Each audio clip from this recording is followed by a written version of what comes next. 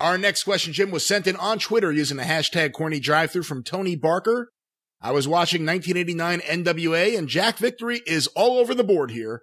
He was a Russian assassin, a blackmailer, a Secret Service agent, and then a New Zealand militia member.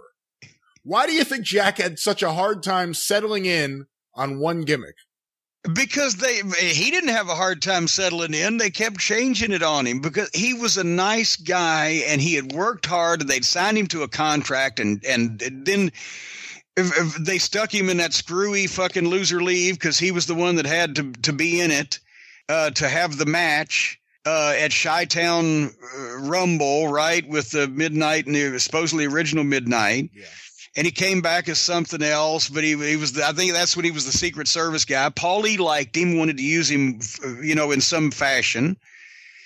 But it was just stupid. They just had him do one stupid thing pretty much after another. Or if the thing wouldn't have been stupid originally, like with Paulie, whatever he wanted to do with him, but then somebody else would fucking change it and make it stupid.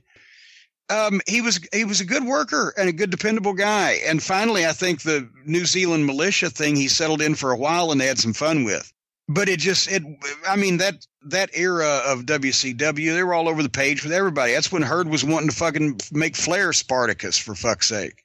I don't actually remember. Did they ever do anything on TV to explain any New Zealand heritage of Jack Victory at all or anything? No, it was because of Littlebrook, right? He was the manager. Did he actually cause him to form an allegiance with the New Zealand militia? Well, no, it was Rip was in it because Rip was the flag bearer for the sheep herders, and then right. Rip joined the militia, and then enlisted Jack Victory because Jack waved the flag for the sheep herders somewhere, and maybe I'm thinking of UWF actually. UWF. Yep, in Mid-South, he had that, and then they got Littlebrook because that's the only midget they could find from the United Kingdom.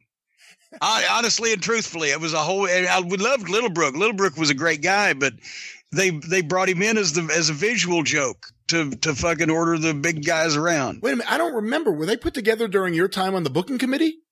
I don't know if there was origination was during my time, but I was there in some fashion. If you're asking me, was it my idea? No, I can't say it was. No. I was not accusing. But I would. I liked all of those people, but I don't know if I would have done that. But we certainly welcomed it with open arms when we were handed it. What'd you think of Rip Morgan? You never hear his name anymore. Rip was a great guy too. They were easy to work with, those guys. We had a number of matches with him, but Rip was cool in the locker room, fun to hang out with. He was a dedicated guy. They're just, when the business constricted in the, early 90s and, it was almost impossible to make any money anymore, a lot of guys fell by the wayside. The best thing Jack Victory did, and unfortunately it was relatively a short period of time, but great tag team, underrated tag team, Jack Victory and John Tatum. I thought they were great together. Yes, in Mid-South.